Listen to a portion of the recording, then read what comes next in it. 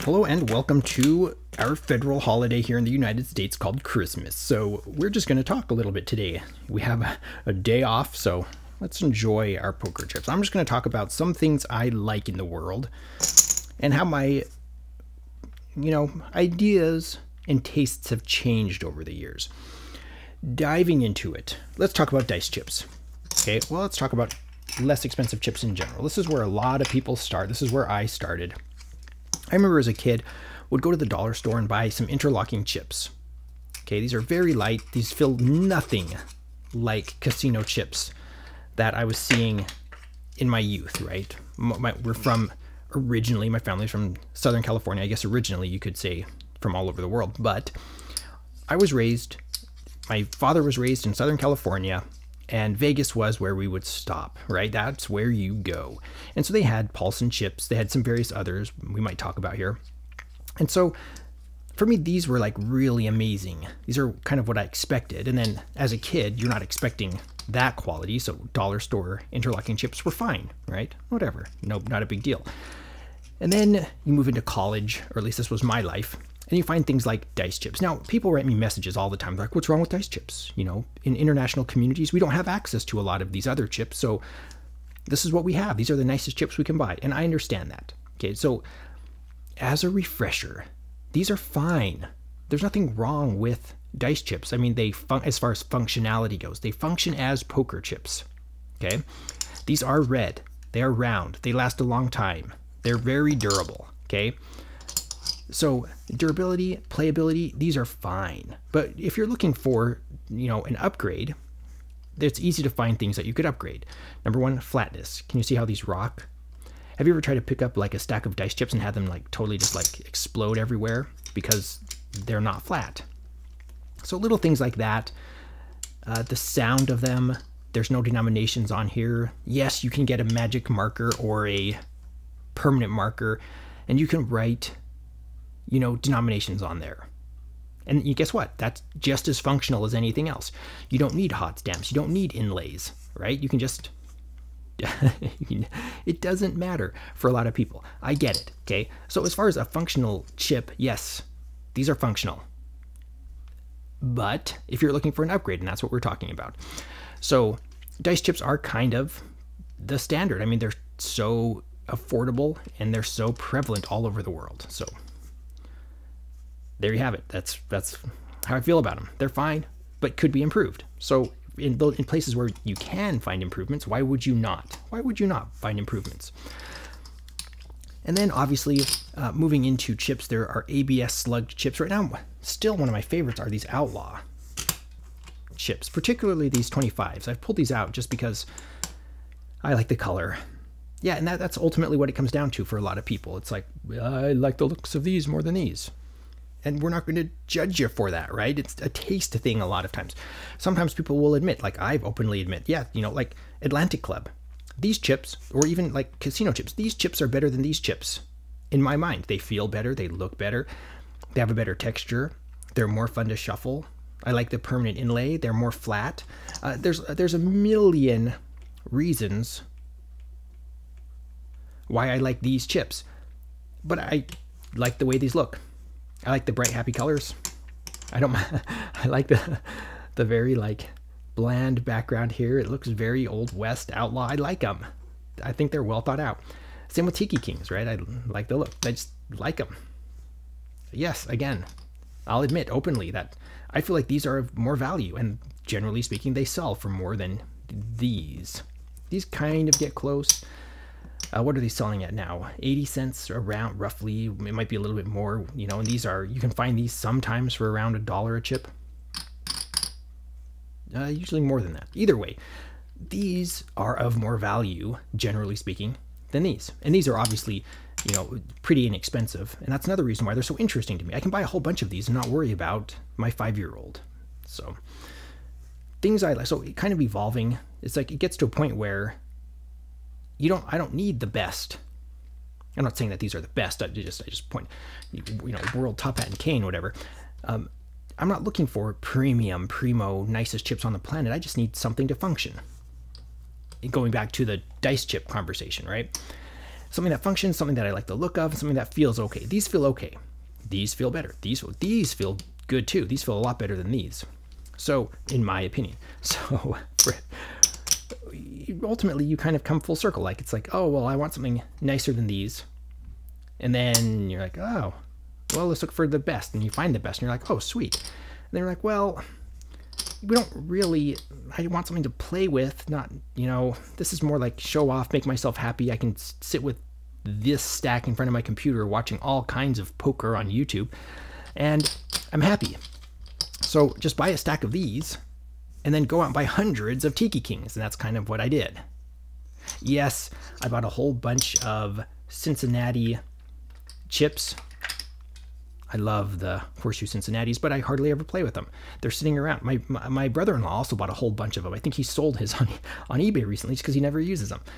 They're an interesting set, the Horseshoe Cincinnatis. So the other casino chips, Horseshoe Cleveland, you know. People complain about the reverse hat and cane. I guess the ones had the top hat and cane. But whatever the mold, whatever, you know, the thought process is, lots of people, I mean, these are very functional, but are you really going to buy them? And that's where things like the Milanos come in. I have hundreds and hundreds of Milanos I use for my craps table, right? These are kind of a good mix. I don't really worry about these because they're pretty inexpensive. My boy can damage these. I'm not terribly worried about it. I'd rather have him throw these off of our deck than these onto the street below. But if he does, it's not a big deal. They're Milanos. They're still, you can still buy these in bulk. I can go out and just replace chips. I don't worry about color matching. The colors will never match on on most chips exactly just by ordering them. Yes, casino grade Paulsons, they match colors exactly. Paulson is really good at that. That's one of the reasons why casinos like them. So, man, these Milanos brings back memories. They have a good texture to them. No metal insert. As far as flatness goes, these particular Milanos are not exactly the most flat. Why is that? Probably because of probably one of these labels. Whatever. Anyway, so these Milanos, I'm really happy with these Milanos. They smell of kind of plastic. They smell of PVC. When I first got them, that smell is dissipated a long time ago. I'm not sure if it's the Georgia heat or the humidity or the lotions that people wear when they play, when they come over here and play. Speaking of color differences, can you see the color differences here? This is one of, like, I think this is probably one of the original ones I bought, really dark. And then they get lighter. And again, you can see smudges from people's lotion and who knows what else people have, you know, do they get dirty? Chips just get dirty. So very happy with the Milanos, but they're not exciting me anymore. They just fill a need, and they do that job fine. I can't really complain about them. Lots of the stuff that you see me throw in front of the camera is stuff that I'm excited about, that I want to buy, not that I already have, if that makes sense. So some things that I really like. Let's just go through some things that I really like right now. I'm still in love with Bud Jones. Bud Jones, every time I see these, I'm like, man, I want to just get hundreds and hundreds of Bud Jones just to enjoy them.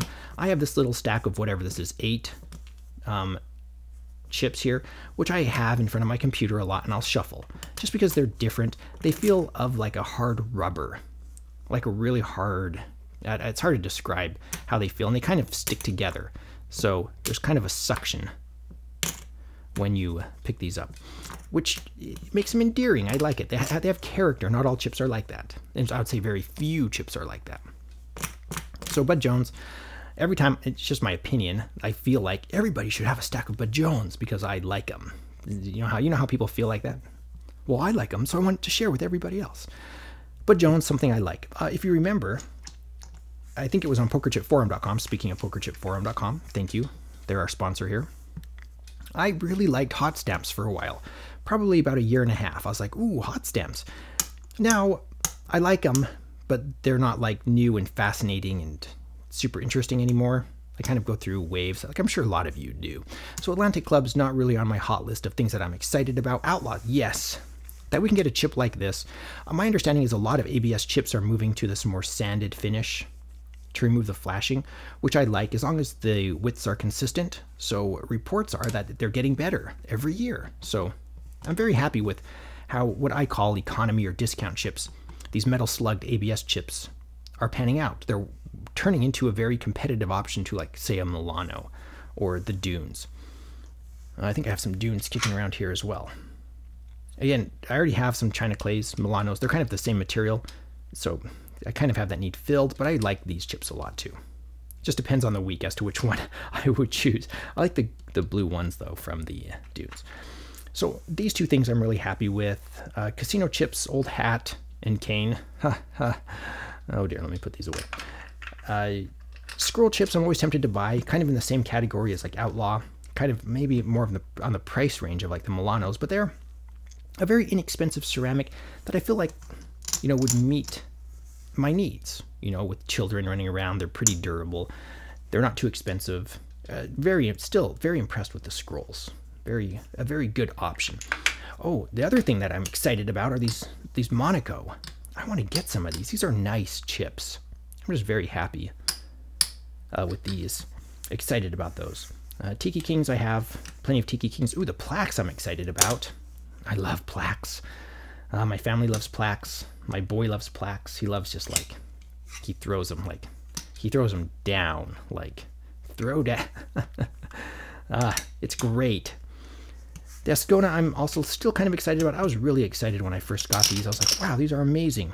Now I kind of get it. It's kind of settled in, and I admit that they're wonderful, but not maybe on my list of things that I want. I don't know what I would do with these. I have poker, I have like sets. I don't need crap set. Would I spend this much for a set to play with my boy? Probably not.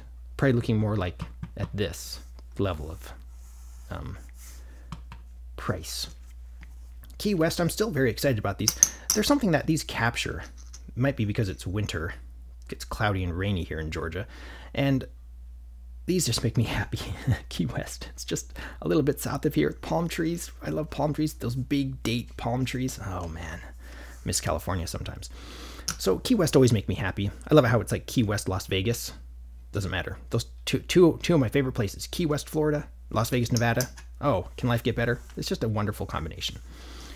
I rolled these in with the economy chips. These are what a lot of people will start with. These, again, are functional chips. Plastic, no metal in these. I actually, if I had to do it all over again, I'd actually probably buy these over these. And look, they even give you a little white space where you can write numbers.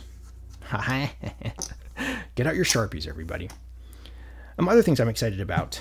Plaques. These came in this last week. Who is that on the face of that? It's so...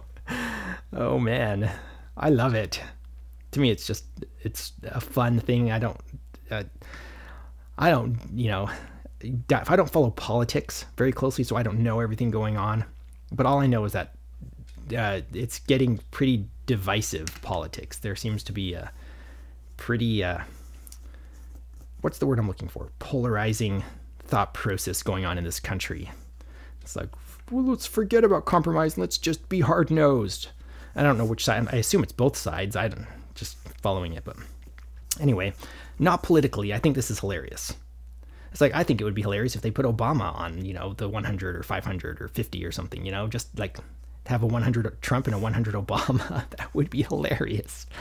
I love entertainment. That's what this is all about, right? Entertain ourselves with poker. What else am I excited about? These are the things that excite me nowadays. I mean, there are some plastic cards. Like here's some faded spade cards. I have the deck right here. I guess that, you know, is interesting as well, but I don't know if I'm really excited about that. So let me know what in the poker world excites you. It could be anything. It could be custom poker tables. It could be custom craps tables, shuffleboards. Let me think. What else? That's not poker related, but, you know. Let me know. I'm interested. There might be something that I'm not even thinking about, like automatic card shufflers or decorative lighting, mood lighting around your table. My name is John Hobby, channel sponsored by PokerChipForum.com. Everything in front of the camera I bought with my own money. Is that true? Yes, yes, yes, yes, yes, yes. All right. So, and the Milanos. So I always try to give an honest review, non-biased. PokerChipForum.com helps with that. Thank you so much for PokerChipForum.com. They have a wonderful breakdown calculator as to how many chips of each denomination do I need. Go to the calculator, figure out how much your buy-in is, how many people are going to play, and then it will help you with your purchase decision. Really like PokerChipForum.com.